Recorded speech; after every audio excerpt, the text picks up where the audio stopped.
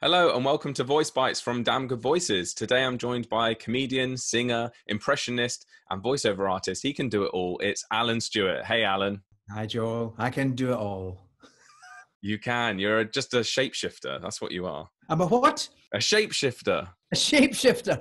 Never been called that before, but I'll go for that. Well, there you go. I'll stick it on. The next one we do, I'll just stick that right on the end. Okay, so I wanted to talk about the dreaded auditions.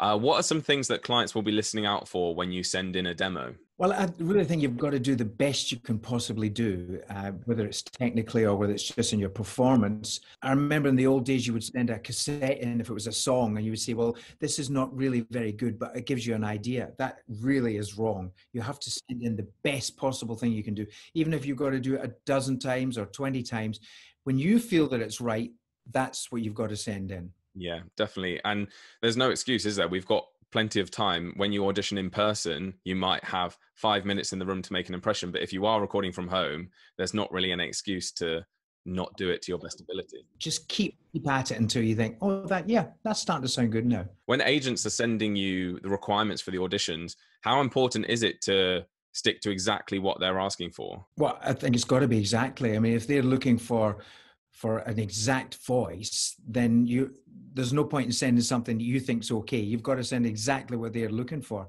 or as close as you can get to it. Yeah, I think even down to the file names as well. I know that our agent sends us briefs saying, can you label the file this? And if you don't do that, then what's the point in them sending it on? They probably won't send it on. Do you have any audition nightmare stories? I'd like to hear if you do have any. Well, I must admit, I'm not a good auditioner when it comes to acting roles or whatever. I've never liked it.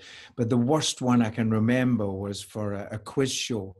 And the producer got me in, and there was a couple other people there, and we were doing some voices. And I said, okay, here's the top of the show. Welcome to and I got it wrong. Time after time after time, and I started sweating. Sweat pouring off of me. I started rubbing the leg. Oh my God, this was terrible. Eventually, the producer said, look, don't worry about doing it from memory. Just read it. So I got the board and I went, and I got it wrong. And the producer said, oh, for fuck's sake, he's dyslexic as well. Oh, no, that's horrendous. Terrible. I gave up. I said, I can't do this. I'm going home. Well, I mean, it fills me with hope that even you have some audition nightmare stories. Oh, I've got many of them. Oh, dear. Well, thank you so much for joining me today on Voicebites. I've really enjoyed talking to you. Pleasure. Guys, I've been Joel Wood, and you've been listening to the multi-talented Allan Stewart. You can check out his profile down in the description below. Please click subscribe and stay tuned for more Voicebites.